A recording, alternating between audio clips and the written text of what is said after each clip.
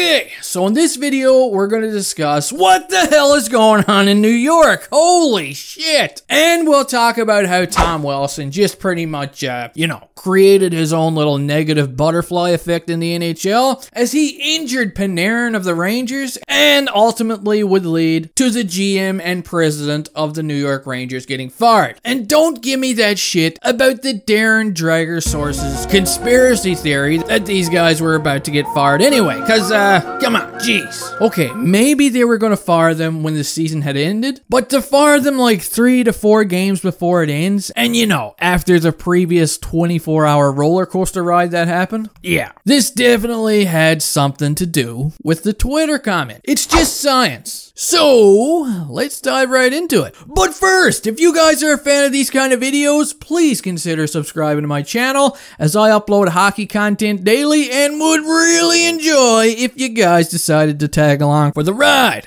Now, I normally don't express my opinions on teams that are outside of the Northern Division. I mean, I mainly focus on the Habs. But really, how can you not talk about this shit right now? This is like finding the corpse of a Bigfoot in the woods and then just being like, fuck it. Maybe I won't talk about it. Of course you're gonna talk about it, man. It's Bigfoot. So I'm not gonna show the actual clip here of what went down because that shit is kind of frowned upon around here. But I mean, you guys probably saw what happened like 40 times already. Your kids were showing you, the wife was showing you, old grandpa was showing you.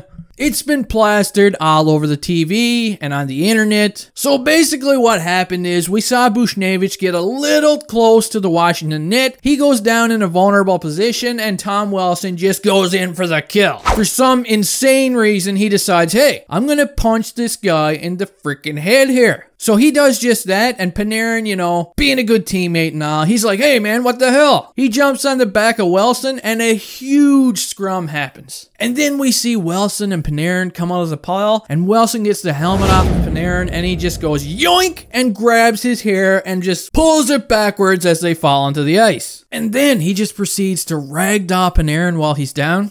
Now, Panarin would suffer an injury on display, but believe me, this could have been way worse. It could have been way more disgusting had his head took the brunt of that fall the way he fell down to the ice.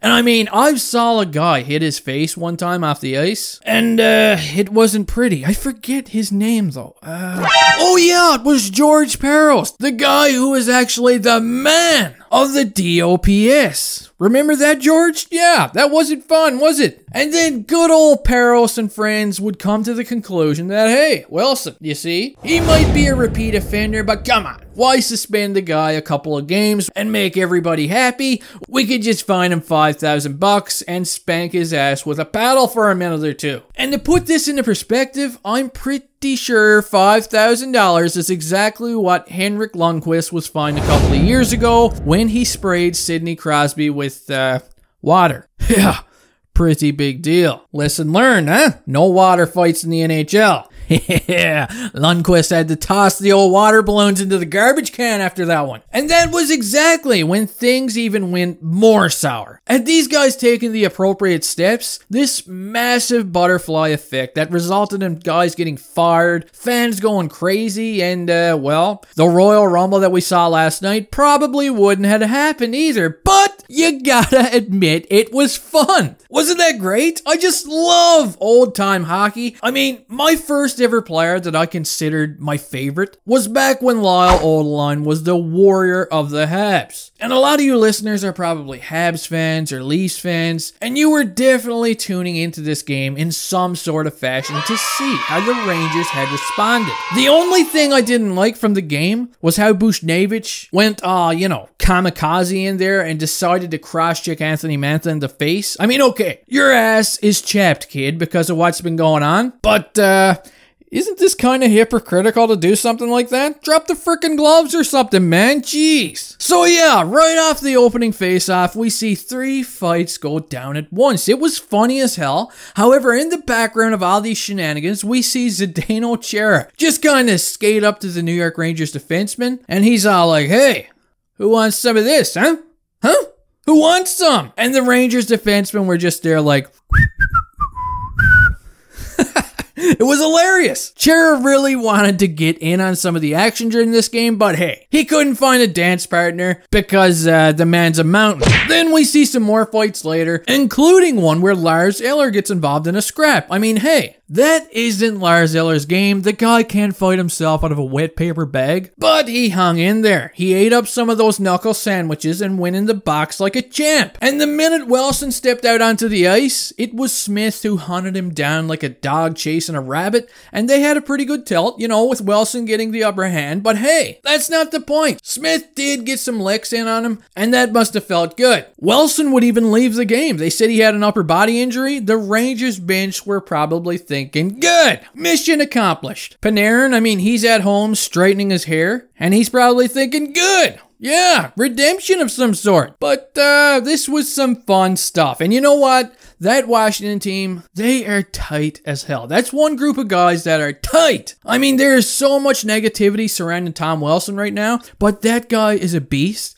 And I would take him on the Habs any day of the freaking week. I actually wanted him a few years ago, right when he broke into the league. He is one of the best enforcers in the game right now, and he's a good player to boot. Literally. In the game last night, TJ Oshie scored a hat trick, and hey, he had an emotional night. His dad just passed away. The team came in and gave him some hugs. Hats off to Oshie and the Caps. I mean, that is a solid team right there. And also, hats off to the Rangers as well. They came into this game with not many tough guys on that roster and was probably an easy target to push around. But they stood up for themselves as a team and answered the bell at a time when they felt the league had hung them out to dry. So whether we believe that's what happened or not, it's still good on them as a team. Woohoo! Yeah, that was some old-time hockey. Anyway, let me know what you guys thought about that game last night. Did any of you secretly chime in and have a listen, even though you don't necessarily cheer for the Rangers or Caps? Because I'm not going to lie, I was streaming the Habs game on the laptop, and I had the Rangers game on the TV at the very beginning because my spidey senses were tingling and I felt something was up. Anyway, guys, that does it for this video. I hope you guys enjoyed, and I'll see you next time.